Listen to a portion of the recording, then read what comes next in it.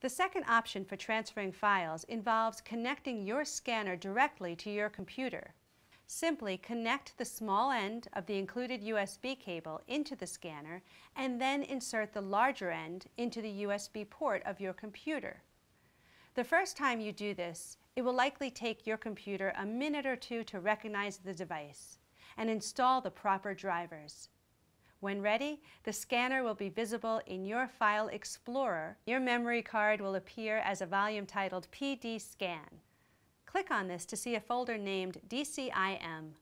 This is where scanned images will be stored. The folder 100 Photo is used for JPEG scans, and the folder 200 Doc is used to store PDF scans.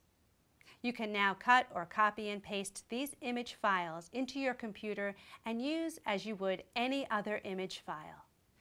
Whichever method you use, you are sure to find countless fun ways to make use of all that you scan with your PanDigital 2-in-1 Wi-Fi wand and sheet-fed scanner.